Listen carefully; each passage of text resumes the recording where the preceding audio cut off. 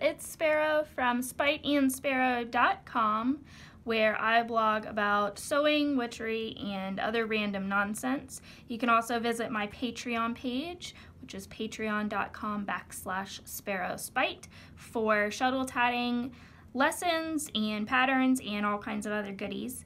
So for this video, I wanted to show you guys how I open a closed ring. This is one of the things that I hear the most complaint about when people are first starting out with tatting, or who think tatting is very difficult, is that you can't undo your work, you can't open a ring, so it's very difficult if you need to go back where you've made a mistake and undo things, because it's impossible to open a ring. Well, it's not impossible, but it is somewhat difficult. But I have several little tricks that I will use. Of note, I am using a size 3 thread for this, so you can hopefully see everything that I'm doing. This is easier with larger threads. It is still possible with smaller threads, but you'll need a little bit more patience when you're playing around with it. I have tatted this ring with my normal tension and closed it very tightly, which is what I typically do. I usually tat with a very tight tension. So this is not closed loosely. There's no magic tricks here to make it seem easier than what it is. And we'll see how this goes. This doesn't always work for me. Sometimes it takes a little more effort than others. But generally, I'm able to open pretty much any ring that I have closed. So for this, I am using my clover shuttle with the pick on the end. I like to have the pick specifically for unpicking stitches and for opening rings. I find it very handy. If you don't have a pick like this, you can use the hook that's on the end of some of your other shuttles. Or if you're very careful, sometimes you can use the end of a scissor point, not open, but with the scissors closed. Or pretty much anything else that can get underneath and in between stitches. So for this, I'm just going to use the pick on my shuttle.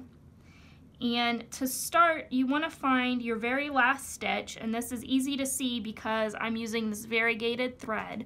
So my very last stitch here is this green one right here, and I'm going to find the cap on my last stitch and work that pick underneath there until I can loosen that up a little bit. And essentially what I'm going to do, now that I have loosened it up, I have my shuttle thread is the white here that you can see, and I've made this little loop here, and I can pull that and get that loosened up. And if I get it going the right direction, you can see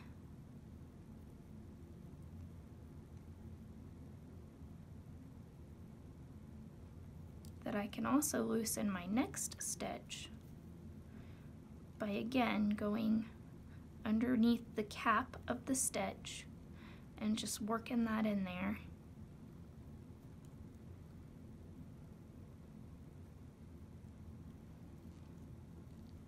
Until I have loosened enough thread to where I can fit my shuttle through that loop and undo that stitch. Now you can see I undid that stitch, but now it's still wrapped around, but that's okay. I'm just going to leave it like that until I can loosen this next one up enough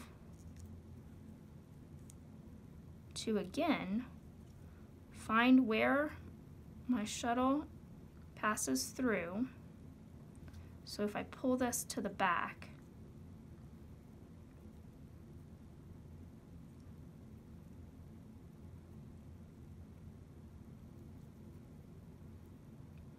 and it's just a process, just follow your thread. So now I've got this loosened up.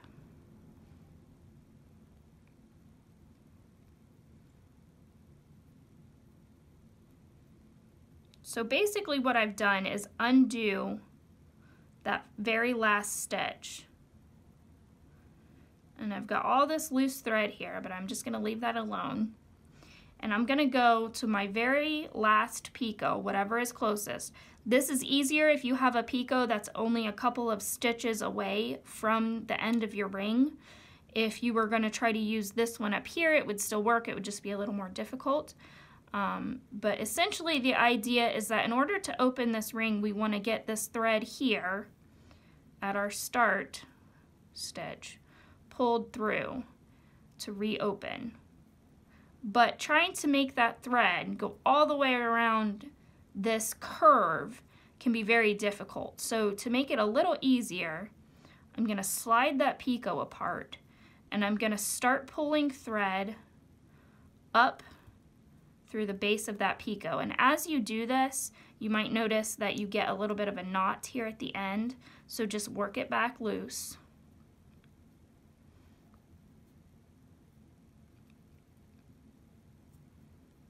Until you can continue pulling your shuttle thread up.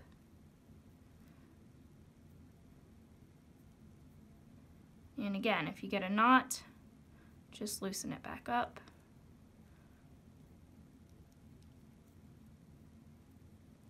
So now I've got where my picot is, I've got all this thread here.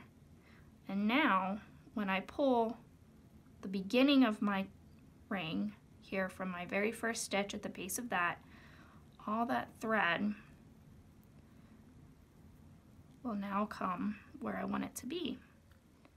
And now I've got enough space that I can actually work here and get that loosened up again. Like I said, as you pull on it, it will probably tighten into a knot, but now that I have enough space to fit my shuttle through here, I can very easily undo those stitches and work through that. And there you have it. Now my ring is open. And I can go back.